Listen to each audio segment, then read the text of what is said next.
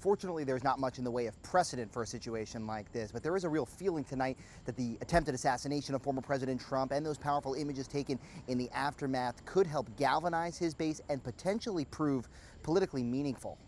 I think he's going to use this to his benefit.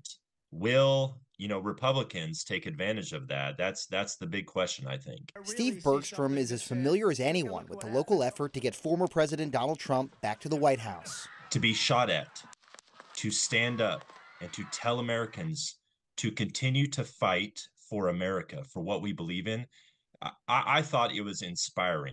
Bergstrom is the former chair of the Wake County GOP and believes former President Trump already had the inside track to the Oval Office before Sunday's shooting.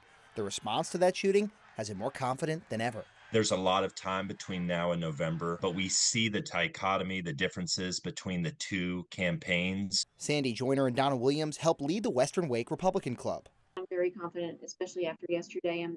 I was confident already, and now I'm really confident. They're also in Milwaukee this week and say energy at the convention is already high and supporters of the former president are re-energized. I can't even begin to put my finger on the pulse of what the excitement's going to be and what the determination is going to be to help get that man elected in November. But that election is still several months away. Political science professor Stephen Green says it's too early to determine the potential impact of the attempted assassination come November.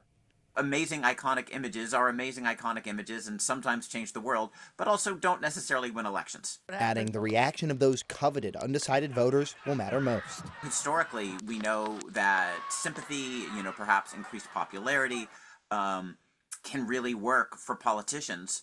On the other hand, my question is, whose mind does this change? On the eve of the Republican National Convention, it's a moment scholars say will be studied for generations to come. I really think this is one of those moments, and we still don't know what the reverberations are going to be, but that will absolutely go down in history as a key moment in American politics. Former President Trump is expected to make a full recovery. He just landed in Milwaukee tonight to attend the Republican National Convention as planned.